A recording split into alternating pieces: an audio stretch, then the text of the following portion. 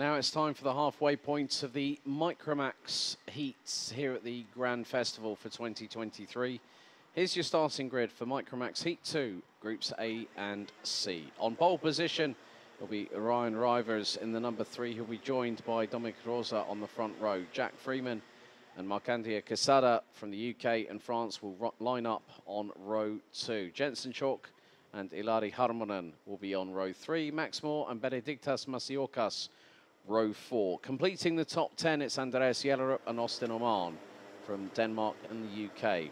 Theo Steindal and Mikael Kumas round out row 6 ahead of Julian Dumas and Marius Reinhold, with Jokubas Vaskelis, Maximilian Kiel, Jonathan Otterson, Nicholas Zelensky, with Daniel Ferguson, Tristan Avils and Leon Herbols rounding out the top for the 21 strong.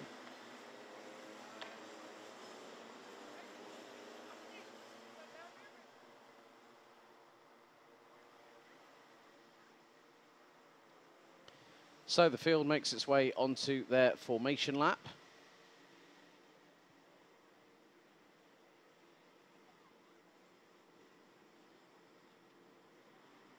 So another 7 minutes plus an additional lap of racing set to get underway very, very shortly as the field makes its way halfway around the circuit, down the Europalan into turn 7 at the chicane. It will be down to Ryan Rivers and Dominic Rosa that will need to lead the field into the rolling start formation.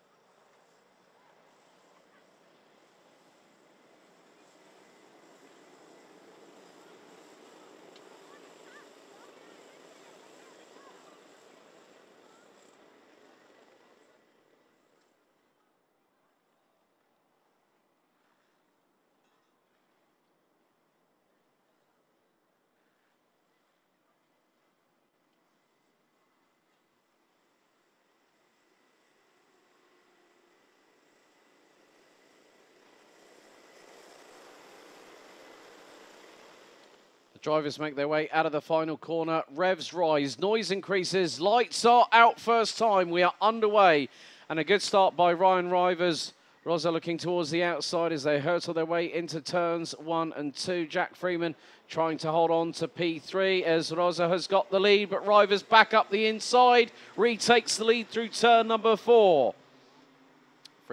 Freeman latches on to the back of the 2 in front, as there is a move for 4th, possibly Jensen Chalk looking up the inside in the number 64.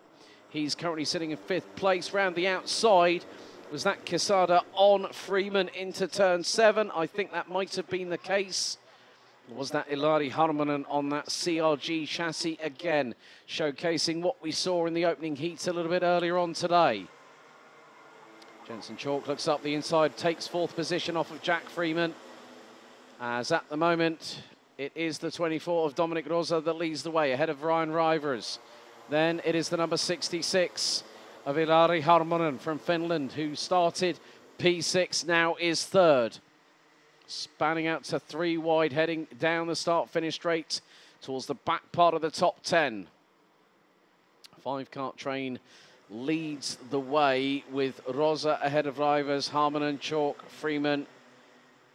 And they were covered by just over 0.8 of a second. Harmonen goes for a lunge up the inside through on Ryan Rivers. Jensen Chalk gets through. Rivers now starting to squeeze Jack Freeman, who keeps a very, very brave head through into turn 7 and overtakes the Dutchman into turn 7 off of the Europalan. Absolutely brilliant prowess by some of these young drivers. However, Ryan Rivers manages to get back through on the number 93, who now has the number 2 of Quesada right behind. And Quesada is now through, and now the floodgates have opened. Max Moore in there, Andreas Jellerup in there. It is a fight for everybody to try and get through. as Ilari Harmanen up the inside of Jensen Chalk for second position and takes the place of the Briton who has to relinquish that second place for the moment. Jensen Chalk has been out here for a little bit of time, competed in the Rotax Belgian Max Challenge last weekend as a Mini-Max rookie and managed to win the final as a rookie, and now slots back into a class that he knows very, very well, and he's up the inside. That's a great move there from Jensen Chalk on Ilari Harmanen for P2 through out of turn number 8.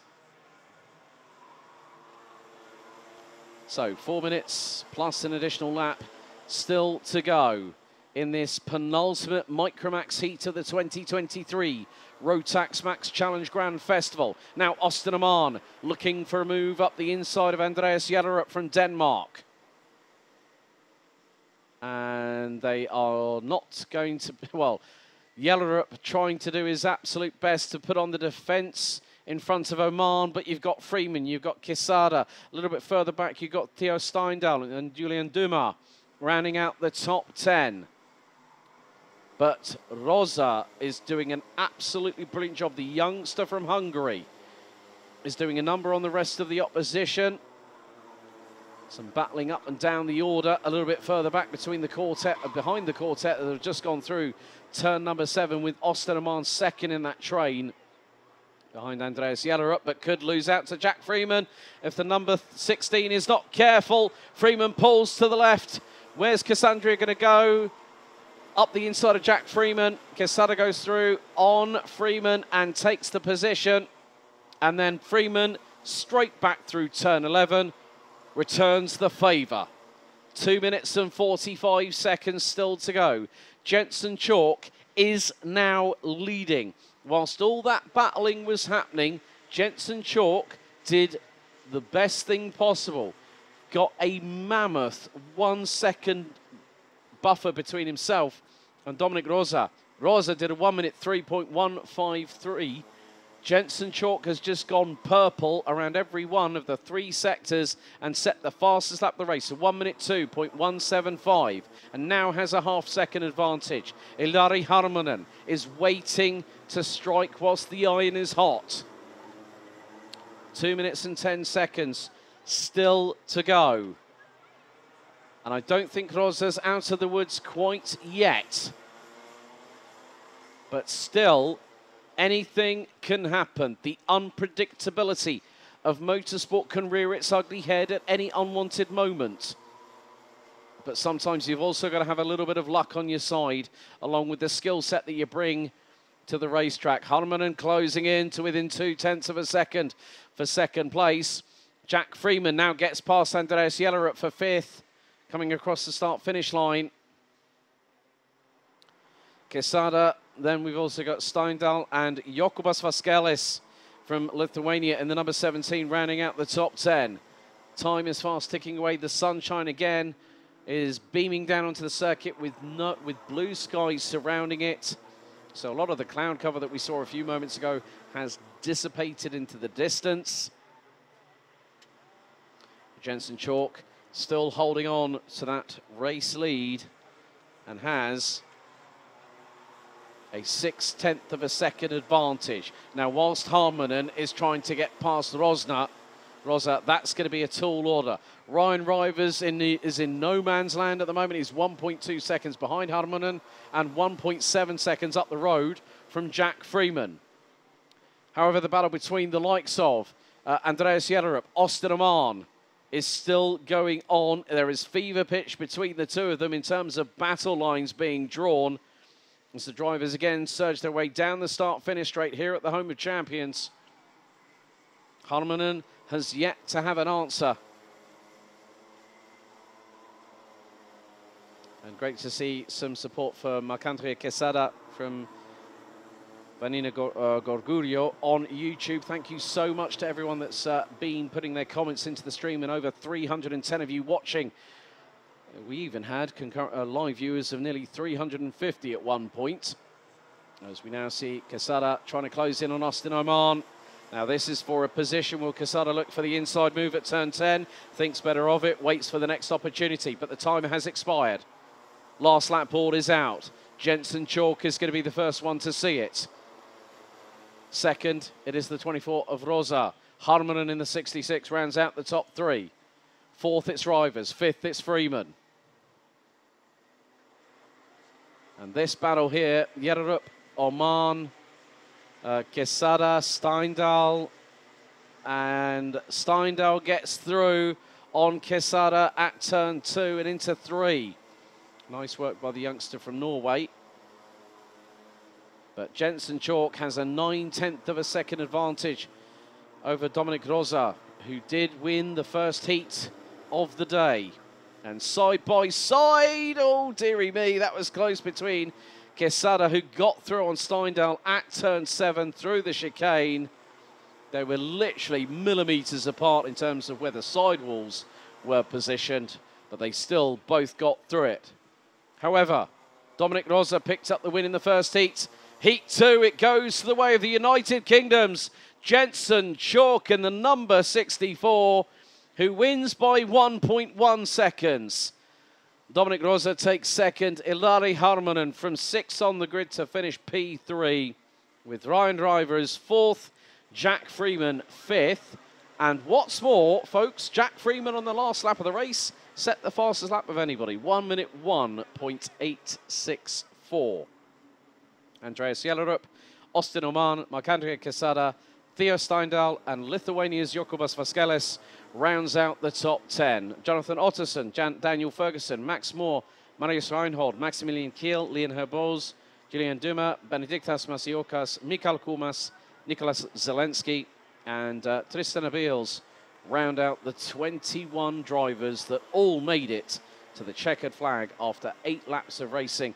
But it's Rosa 1, Jensen Chalk 1. Who's going to pick up the win in Heat 3 later on today?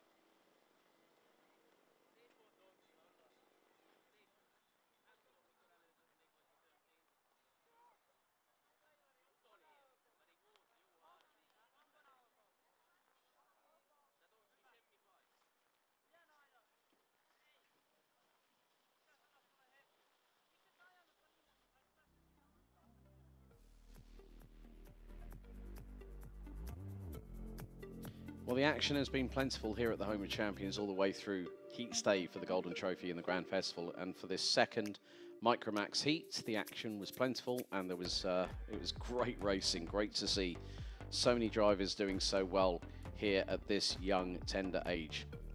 As the lights went out, we went racing. Did notice just then that Masiokas might have possibly incur a penalty for breaking formation before the red lights went out.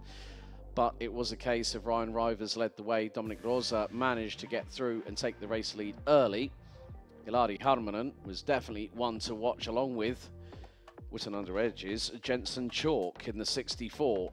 Also along with that, Jack Freeman definitely thought, well, you know what, if everyone else is going to be starting squabbling, I'm going to try and see what I can do. And he did really show a few he got some bravery points there, did Jack Freeman, when Ryan Rivers tried to squeeze him a little bit onto the Europlan, but then things started to emerge in the fact that Dominic Rosa would not be completely infallible, because Jensen Chalk, first of all, managed to get through on Ilari Harmonen by completely committing with full beans up the inside of turn 8 on the Finnish driver on the CRG chassis, and then would start hunting down the race leader.